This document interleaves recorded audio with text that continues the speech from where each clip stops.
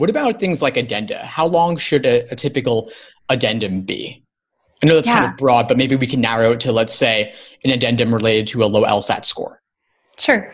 I mean, I think I would say for any addendum, I'd make it pretty short because the purpose of the addendum is to explain something. And I like to use it. I like to not use the personal statement for that. I mean, there might be some huge catastrophic thing in your life that matters and affects things, and you might need to talk about it in terms of how it relates to your interest in law.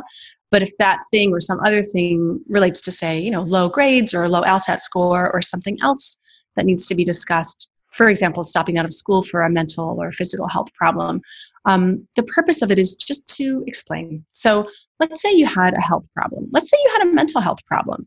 That's not a shameful thing, and it's a fairly common thing. You were maybe took a year off from school. So explain it. I would say explain only what is relevant, and that is not that much. So perhaps, I had a health problem. I took these dates off from school. I came back in good standing, and I took care of the problem. It's in the past, and I have been in good standing since.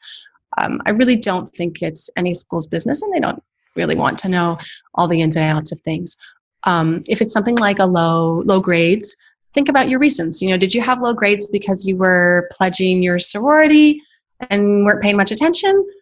It's not a great reason. But what you can do is simply say, my grades were low this one semester. I rectified the problem. You can see all my other semesters I had high grades. So this was an anomalous instance, right? So don't excuse bad behavior, but you can at least put it in context. Right. And that sounds very matter of fact and straightforward to the point.